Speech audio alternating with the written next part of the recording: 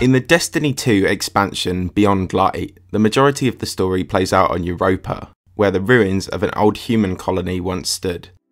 In the game, Europa is depicted as a cold, icy world, and it hasn't just featured in the Destiny series. Europa has also featured as a location in Call of Duty, Battlezone and Descent, among many other references in games and entertainment. These fictional representations are, of course, based on a real place. Europa is one of 4 Galilean moons of Jupiter, which have played a key role in our understanding of the mechanics of the solar system since they were first discovered in the 17th century. But of these 4 moons, it is Europa which boasts the most promising potential for future solar system exploration and the search for another life source in our planetary backyard. Today we'll be taking a look at just why this cold, distant moon is so fascinating and perplexing, as we peel back the layers to uncover its astonishing properties.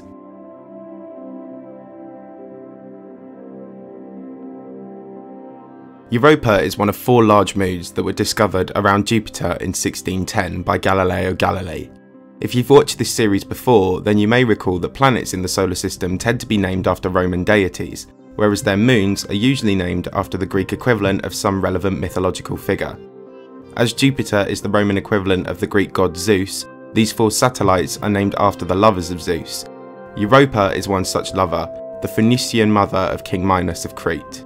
And as it turns out, naming Europa after a mother figure may be right on the money, as we are now beginning to understand some of its own life-bearing properties. With a diameter of about 3,100 kilometers, it is the smallest of the 4 large Galilean moons and 6th largest overall moon in the solar system. At about 9/10 of the diameter of Earth's moon, it would appear smaller in the night sky, but far more luminous. Europa is 5 times as reflective as our moon, thanks to one of its most distinctive features, a global frozen surface covering of water ice. Europa is composed of mostly silicate rock and ice, similar to the terrestrial planets, and so while it is the smallest of Jupiter's 4 large moons, its mass exceeds that of Neptune's moon Triton and all the other moons smaller than it in the solar system combined. This composition indicates that Europa likely formed alongside Jupiter and the rest of the solar system around 4.5 billion years ago.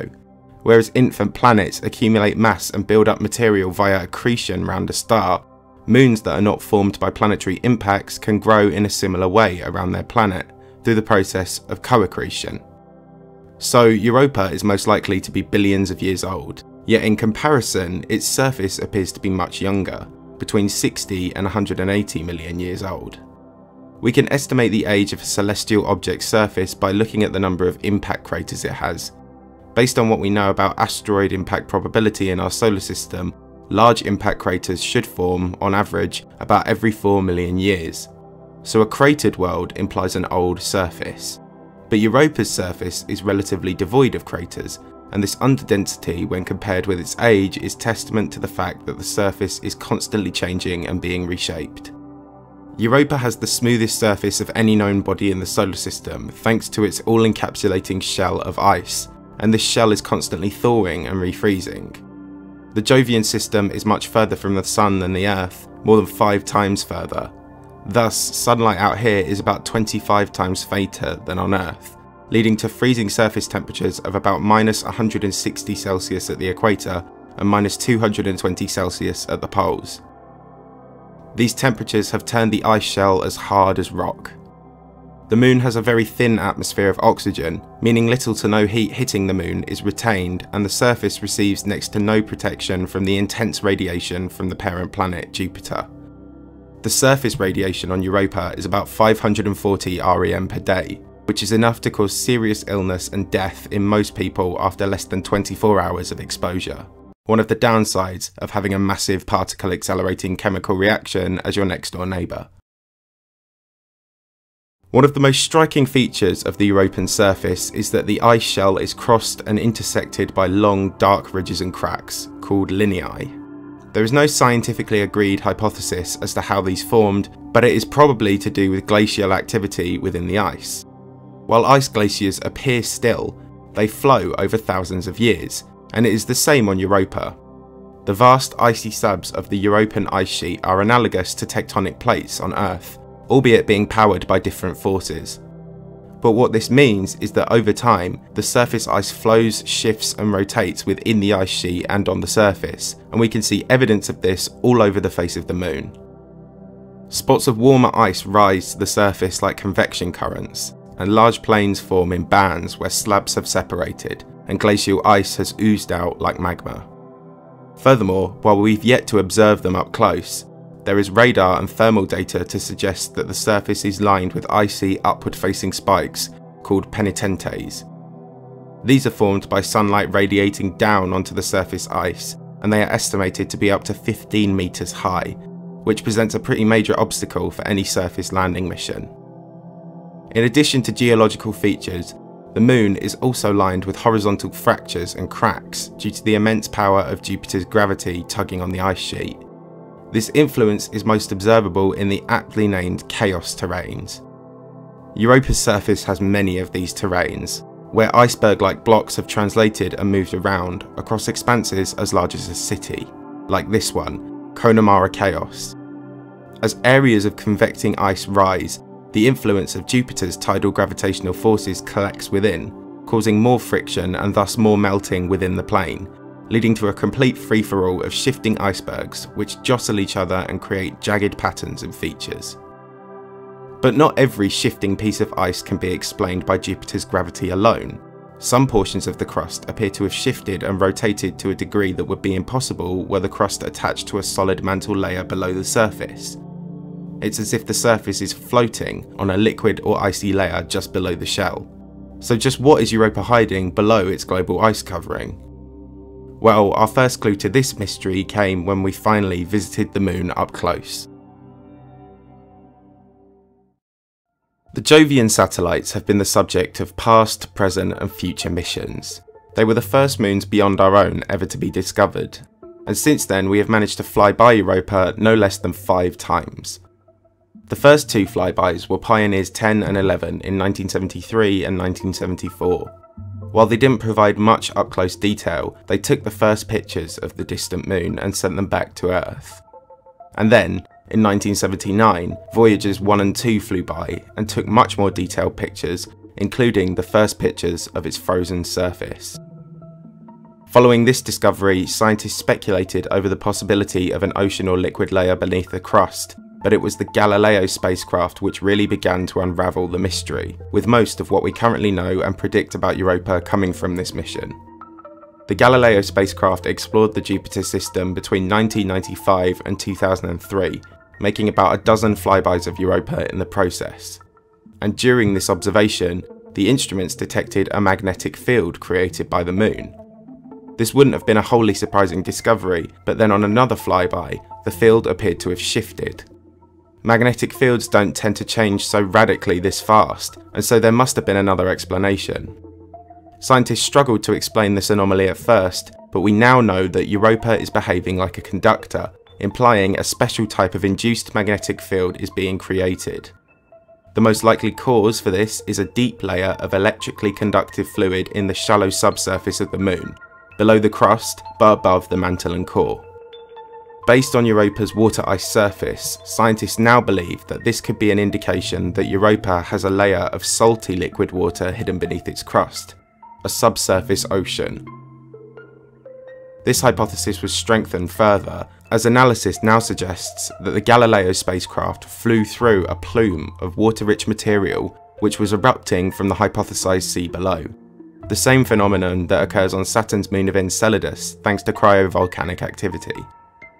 Ever since this discovery, scientists have been working for almost 20 years to send a more sophisticated craft to Europa to find another one of these plumes and fly through it to collect samples.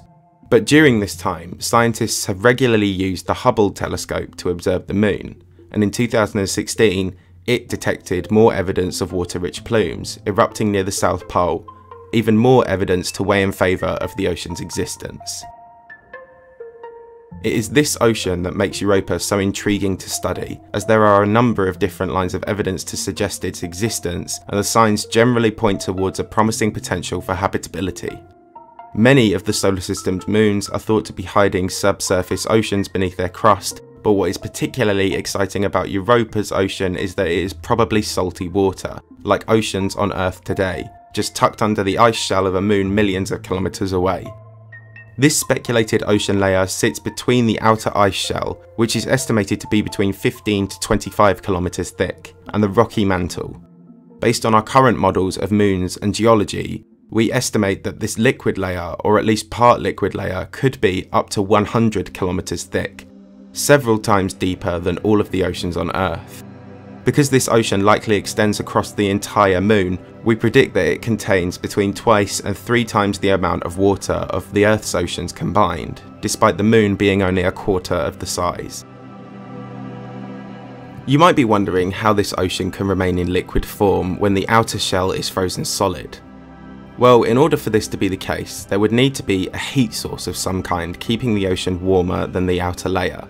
It is possible that Europa may have some degree of radioactive decay in its interior, which is the same phenomenon that powers convection currents on Earth.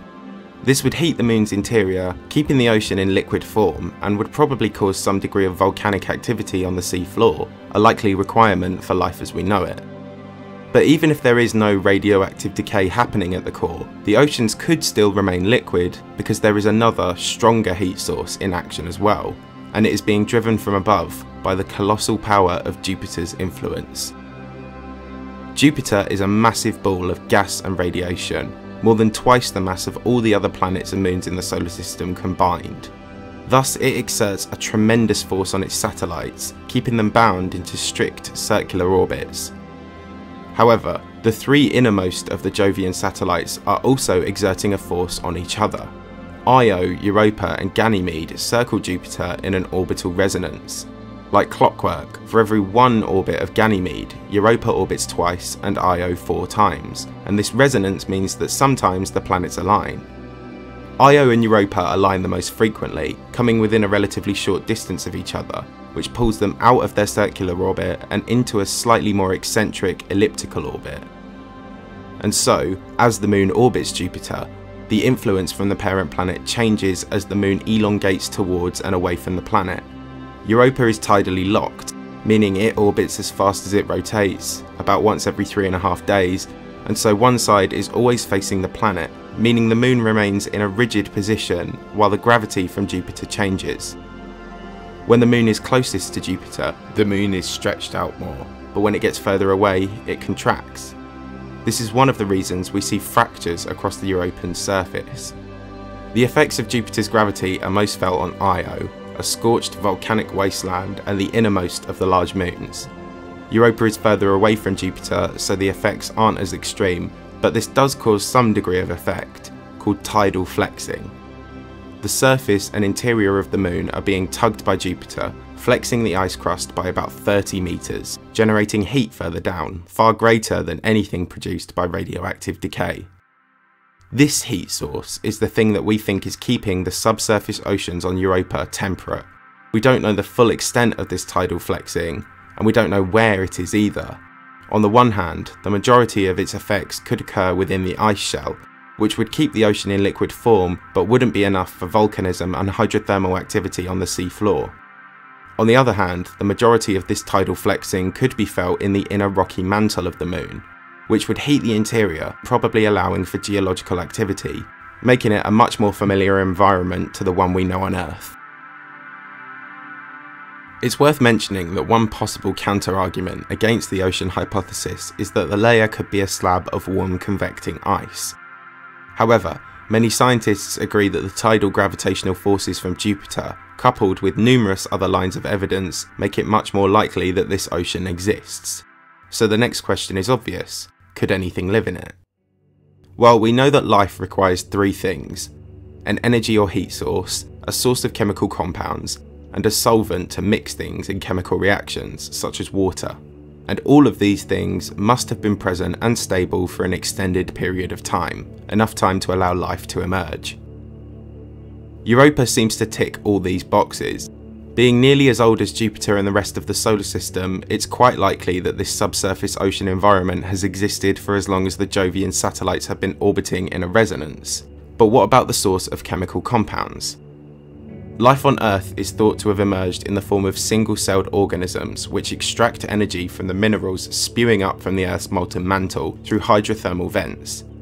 These vents are caused when seawater seeps into the faults and cracks on the seafloor into areas where heat is welling up from the Earth's mantle. The heat bursts through and erupts like a mini volcano into the ocean, supercharging the water with nutrients and minerals. If the tidal heating on Europa is strong enough, then similar deep sea vents could have formed on its ocean floor. So there is a good chance that all three of these conditions have been met for billions of years, all the while protected from impacts and radiation from above by the giant ice barrier. Given the sheer volume, variety, diversity and resilience of life in Earth's oceans, it's no surprise that Europa has emerged as one of the most promising places in the solar system to search for signs of life beyond the Earth. It may be presumptuous to expect anything too complex, but there would have been plenty of time for things like microorganisms and bacteria to emerge. The most likely place life could exist in Europa's oceans is down in seafloor colonies around hydrothermal vents, should they exist on the Moon. Or it might exist just below the ocean floor, like endoliths do on the Earth. Alternatively, life could live and thrive near the surface, clinging onto the underside of the ice sheet, like many species of bacteria do on Earth near the poles. The freezing and thawing of its ice as it flexes could provide an energy source for life to emerge without the need for vents on the seafloor or photosynthesis from above. Or perhaps life may be closer to the surface than we yet realise. Evidence suggests that within this ice sheet, lakes of liquid water independent from the subsurface ocean flow, completely encased and preserved. Given their proximity to the surface, these lakes are likely to be rich in hydrogen peroxide, which decays into oxygen, among other things, when exposed to liquid water. Near-surface shallow lakes of oxygenated water could serve as an optimal environment for life to emerge, and a more accessible one for any mission to study it. Europa has plenty of potential for single-celled organisms, so much so that there is a case for the existence of more complex multicellular life. If the oxygen left over from the irradiation of the hydrogen peroxide on the surface can be transported down into the ocean via glacial processes, then some speculate that this would leave Europa's oceans as oxygenated as our own within a few million years, leaving plenty of time in the billions of years since for the emergence of more complex life. But with that said, much of the multicellular life on Earth depends on single-celled organisms, which source their energy through photosynthesis and add oxygen to the atmosphere. Because photosynthesis isn't a viable option on Europa, this could potentially place limits on the type and complexity of life which could evolve there. Some speculate that life could float freely in Europa's oceans, but given their depth and the lack of an energy source from the icy roof, it's unlikely that hydrothermal activity alone would be enough to sustain a full ocean biosphere. Furthermore, we were very excited to discover that Europa's oceans are probably salty, but just how salty they are could also limit the type of life which can thrive. An exceptionally salty ocean would mean only extremophile microbes would be able to survive, and nothing too complex. In any case, it's probably going to be a while before we can say for sure. There's a very reasonable case to be excited about the prospect of life on Europa, but in order to find proof, we will need to study the Moon further. So with that in mind, when are we going back? Well, there have been plenty of missions planned, but finding life in an ocean 10 miles deep on the body of an airless moon covered in spikes 500 million kilometers away is a near impossible challenge, for our current technology at least. A more realistic option would be to survey the moon with sophisticated instruments to try and detect signs of life closer to the surface. As we know, it is possible that Europa is erupting plumes of water-rich material up to 150 kilometers into space, and so one hope is that we can fly a probe through one of these plumes to determine if the right chemical compounds are present in the ocean to support life as we know it, another way to determine Europa's potential for habitability. The original plan was to send a craft carrying instruments to image the surface in better detail to look for similar chemical signatures, and this was due to launch in the mid-2020s. But then the mission got a big boost in funding after the United States National Research Council recommended a landing mission to Europa. A great outcome, but with one catch: the landing mission had a very optimistic due date of 2022. While this target probably won't be met, there are two other planned missions, one by NASA and the other by the European Space Agency. Launching sooner is the ESA's mission, which will explore the Jovian satellites and will conduct 2 flybys of Europa in the process. This mission is called the Jupiter Icy Moons Explorer and is due to launch in 2022. Then, by 2025, NASA hopes to launch their own dedicated Europa Clipper spacecraft, which will study the moon in much greater detail than anything prior, conducting a series of 45 low-altitude flybys of the moon as it orbits Jupiter. Among its complex moon surveying instruments is an ice-penetrating radar, which will broadcast at Europa, and the kind of response it receives will help us to determine more of the ocean's features and characteristics. It also comes with a so-called plume hunter, which it will use to detect and sample an eruption of seawater, should they actually be occurring. The detailed imaging of the surface will also be used to assist in selecting a potential landing site for a future landing mission. No craft has ever landed on a Jovian moon like it has with Saturn's moon of Titan, but the most promising mission proposal yet is NASA's Europa lander, a recent concept mission under study. But first, they will need to determine how they would land a probe on a terrain lined by jagged icy spikes. Once they've figured that out, finding evidence of ocean life will be an even trickier task. We do not currently possess the technology to get 100 kilometers down to the ocean floor to check for hydrothermal activity. However, a landing probe could search for life by other means. The presence, ratios and chirality of certain molecules could help us to identify traces or evidence of life processes. In the meantime, before these missions take to the skies, we will continue to observe and study Europa from Earth. As technology improves, we'll be able to observe it in much better detail, and when the James Webb Telescope finally launches, it too will take a closer look at the Europan surface. All of this is at least a couple of years away, however, and so for now at least, a human colony like the ones depicted in the games that model Europa will remain in fiction. We are still a way off any groundbreaking discovery, but we still might be able to find evidence of life on Europa within your lifetime.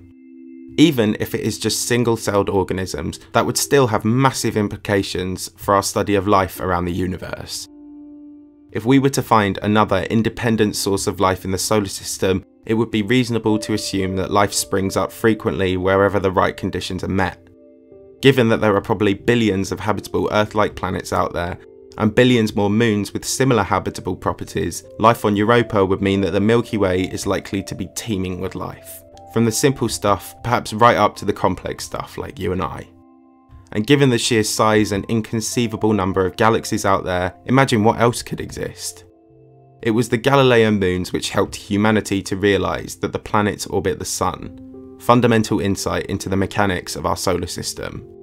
And perhaps in the future we can go one better, and the moons can reveal to us something even more exciting.